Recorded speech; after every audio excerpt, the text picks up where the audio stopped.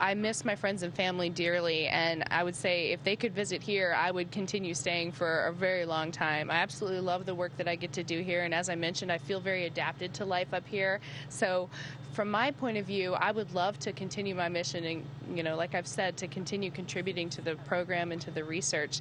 But I do feel like it's been a long time since I've seen my friends and family.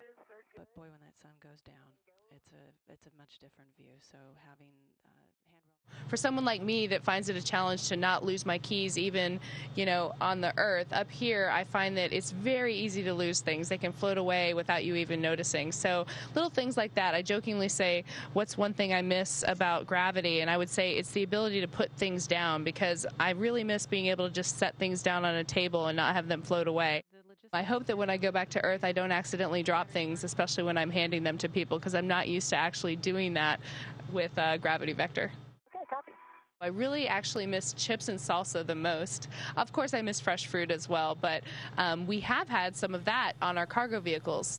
In terms of my first activity, hands down, it's going to be going for a swim on the Gulf of Mexico. I do live next to the ocean there, and either a swim or a walk on the beach or going surfing are high on my list.